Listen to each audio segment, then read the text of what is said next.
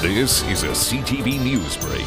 A casino on the outskirts of town is about to get a whole lot bigger. I'm Tara Nelson. The Tsuut'ina First Nation has announced expansion plans for the Grey Eagle Casino that include a hotel and a 2,000-seat entertainment center.